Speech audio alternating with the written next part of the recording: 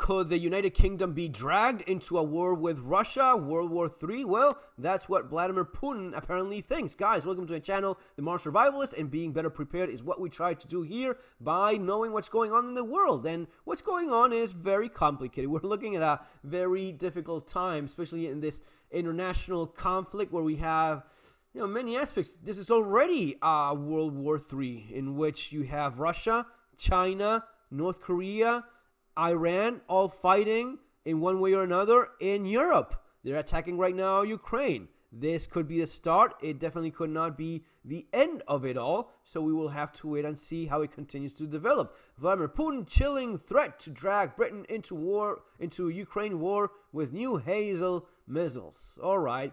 So this is something that you would expect from Vladimir Putin. The idea, don't get involved, don't help these Ukrainians because, yeah, if you help them, we will come after you too.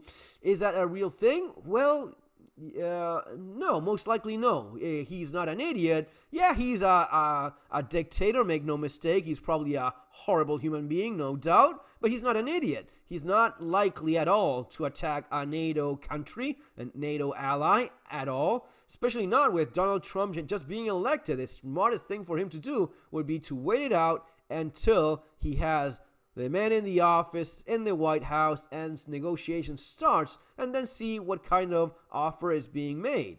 That would be the smartest, most reasonable thing. Now, at the same time, Ukraine is using this time to do as much damage to Russia so as to when that moment comes, they can say, well, you know what?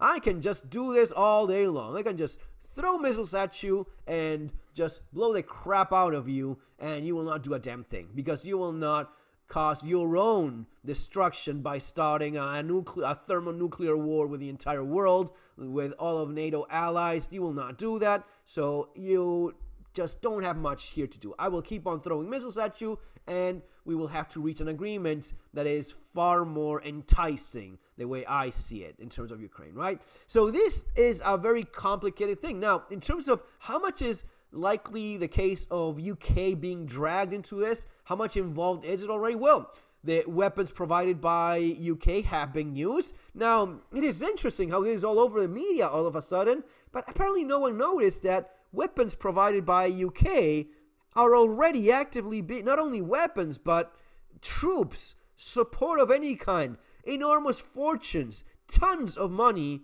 are being supplied to not Ukraine, but Israel, in the destruction of Gaza, which is now complete, and the destruction of Lebanon, and apparently now the one going on in Syria. And apparently no one has a problem with that, right? Well, yeah, I don't like it, but I don't feel that there's any threat to me, unlike in the case of Russia, and that's a valid position. But at the same time, you also have to take into account how much of a threat is Gaza to the average Brit. I assume it's zero. How much of a threat is Russia to the average European anywhere, including UK? Well, I would say it's a lot more. They have this tendency to invade and conquer. And if they just get away with conquering Ukraine, and this is something Zelensky definitely wants you to consider, is, well, what comes next? Well, they could be okay with just Ukraine. Oh, all they want is, well, no. If you listen to what this man has always said, he wants to rebuild the Soviet Empire. So it's going to be Ukraine, it's going to be Poland, it's going to be all of those former Soviet bloc countries that he probably would like to include again.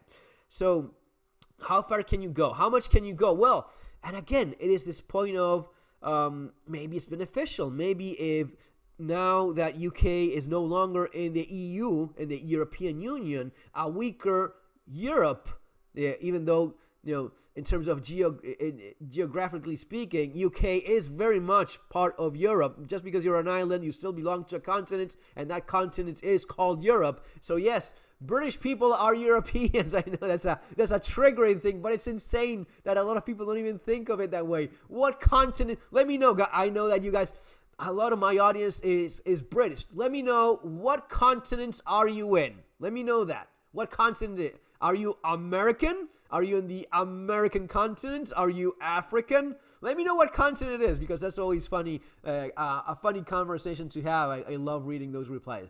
Now, getting serious. So, yeah, not being in the European Union and a weaker Europe means you will still not have the leverage so as to have